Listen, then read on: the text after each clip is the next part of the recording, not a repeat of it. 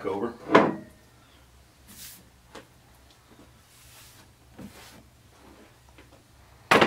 Again, we already brushed it off. Give it another look. Make sure there's no excessive oil or grease in the holes. That inhibits the Loctite from working correctly. These are very dry. If you do have to clean them out, blow them out really well. We like to use acetone. Acetone is a fairly cheap cleaner. Whenever we install a gear, we use this cylinder to hold everything up. This is the carrier that we're going to be using. Truetrack from Eaton.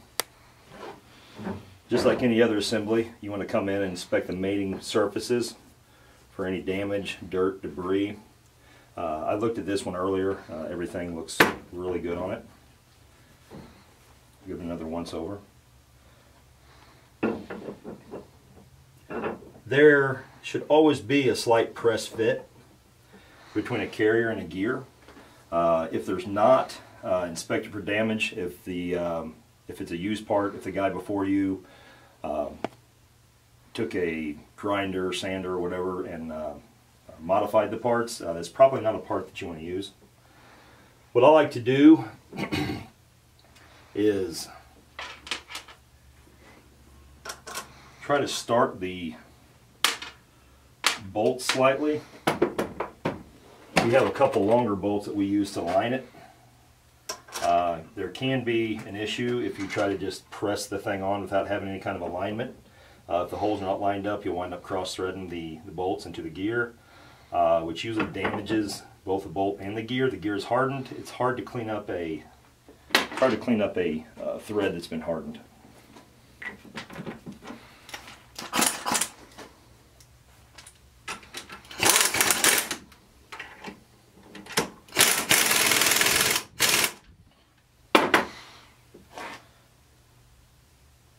Now I'll move over to the press and press it the rest of the way on, and then we'll install the bolts.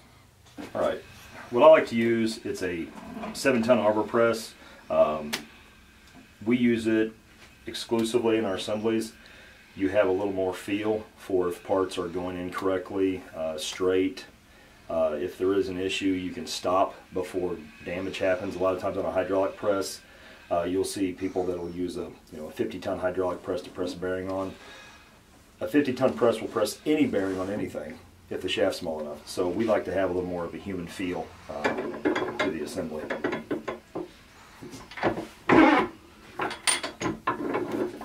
Then press the carrier in, seat it down, and then we'll install the bolts. Alright. These are the original bolts that came out of this assembly. This was a new assembly. Nothing had been run. The other carrier was put together with these 5/8 head bolts. This is fine. This is a grade 8 fine thread bolt. There's nothing wrong with it. I do have a personal preference though. I do like to use the OE style oversized head bolt for the same application. There is a little bit bigger footprint for clamping force. Whenever you have a track lock and a forward application, you do actually have to use this 5/8 head because of the counterbore. On the lockers and on the Truetracks, you can use the OE style 3/4 inch head. There's a lot more clamping force. It's just a better bolt for this application. Not that there's anything wrong with this. It's not going to set you up for failure, but this is a better option if you have that option. So I'm going to take these and recycle them, and with these new bolts with the larger head, I'm going to apply a little bit of Loctite 271, which is what they call permanent Loctite. It's not meant for removal. You can reactivate it with heat. Whenever you apply Loctite on the end of the bolt, about the first 2 or 3 threads. Whenever you assemble it, it runs itself all the way through the mating thread. If you put it towards the top or in the middle, you may have half the bolt that doesn't have any Loctite on it. So that's just a little simple tip. Whenever you're doing assemblies, especially on anything that has a hardened thread like in a gear, always hand start all your fasteners. This carrier has a little bit of a counterbore that I'm going to have to contend with, and what I'll do is I'll actually use a thin wall, a chrome socket. It's not an impact socket, but I'm not actually going to be beating on it. We're just going to seat the bolts and then we'll torque them to spec. So normally you'd want to use an impact socket during any kind of assembly, disassembly. But in this case, we're going to have to make an exception and use a thin-walled 3/4 so that you can get past the counterbore. Whenever I do my assembly with this impact wrench, it's a fairly decent impact wrench, and you might want to pay attention to this whenever you're working on stuff. I use the lowest setting on everything, and I assemble the fasteners until they touch, and then everything gets torqued by hand. You shouldn't ever come in and use this as your means of torque. Torque wrenches are cheap. Even the beam styles are fairly cheap. They're not near as accurate. Everyone has an opinion. We do calibrate our torque wrenches, and we use a ratchet style, micrometer style torque wrench.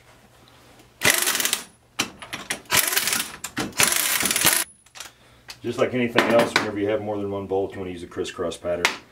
We did press this down on there. It just ensures that the parts are going together flat. We're going to go ahead and torque these to spec now. I go to my vise again.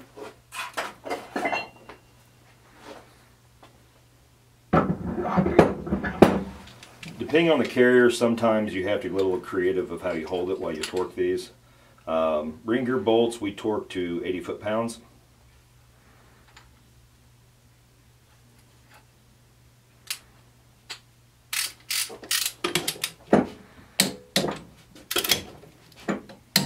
Again, crisscross pattern. Once I have them, I go around in a circle, just double check that I have all of them.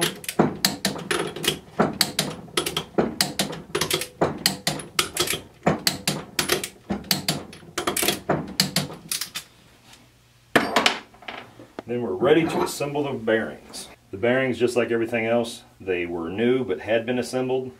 We're going to look at them really quick, just a quick inspection. I looked at these previously, they look pretty good. They are full of oil, full of grease, which is always a good sign. And they are a Timken bearing. I always recommend a quality bearing. Everyone has their brands that they care for. Timken and Koyo are both really good brands. Alright, we're going to press the bearings onto the carrier. I usually apply a thin wipe of general purpose grease. It's cheap, it's everywhere, it's all over the shop. It gives us a little bit of lubrication on the parts. Very thin film, doesn't have to be a lot. Two things you always want to do is whenever you're pressing anything together, there should be some sort of lubrication, ever so slight. And whenever you're installing O-rings and seals, they should always be lubricated. Most failures happen on startup with bearings, seals, and O-rings. It's generally because they're not lubricated. We have fixturing built. A lot of these bearings actually push past the boss area of the carrier. We do have a recessed area, and every bearing size we have tooling set up for it. Again, we like to use this. You can control it, feel how much pressure is going on. I generally, out of habit, turn it to 180. Again, you can see how that tool will actually press that bearing past this trunnion area. A lot of failures and a lot of problems happen because when people do this in a shop, they'll put something flat on top of it, push it down, it's level, and there's a big gap underneath it. That's all well and good. When you do the assembly, there's still a gap, and as they put pressure in use, whenever it's in the vehicle, you will lose your preload because your bearing will actually push onto the carrier, which lets it slot back and forth, set yourself up for failure, wear, and eventually you have to spend more money, to replace the thing. On the second side, I'll show you something else to look for once it's assembled.